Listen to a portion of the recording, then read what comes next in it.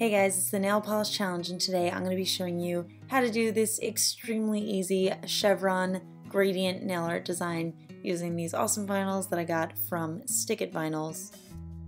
So let's get into it. For this manicure, I'm going to be using base coat, white nail polish, and then I'm going to be using 3 China Glaze nail polishes in matching colors. I got all the polishes I'm using from HB Beauty Bar. I will put a link in the description. I'm also using top coat, and as I mentioned before, these Chevron decals from Stick It Vinyls.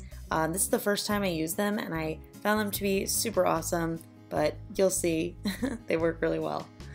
I'm also going to be using a cosmetic sponge, and of course I forgot to film myself using the matte top coat, but I always use matte top coat. You guys already know that.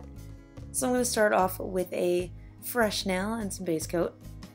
And once that's dry, I'm just going to be applying 1 to 2 coats of my white nail polish. A lot of you guys ask what white nail polish I use. Well, I have a video on it. Also, link in the description.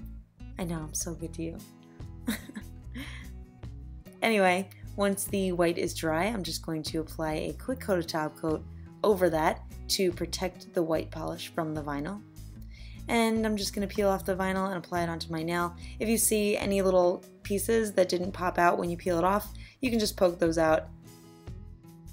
Now I'm just going to take my cosmetic sponge and I'm going to paint 3 thin lines with my polishes onto the sponge, making sure that it's nice and saturated.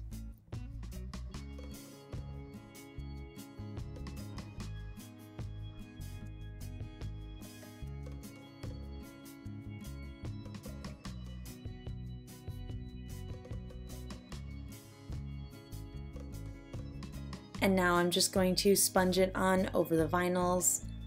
These are some light colors, so of course it is going to take more than 1 coat. I did 3 coats for this one.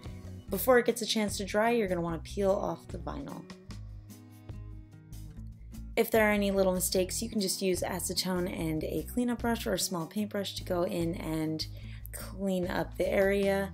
And you can also take a Q-tip and some acetone and clean up around your nails if you forgot to use some sort of liquid latex, like I clearly did. If there are any mistakes that you want to fix with white nail polish, that also totally works, and I did do that off camera. Once everything's dry, you can finish off with your favorite glossy top coat. And then of course matte top coat, if you're me. And that's it for this nail design. I hope you guys enjoyed it. Got a bunch of fun videos coming up, so I hope you guys stay tuned and make sure you subscribe for more nail art.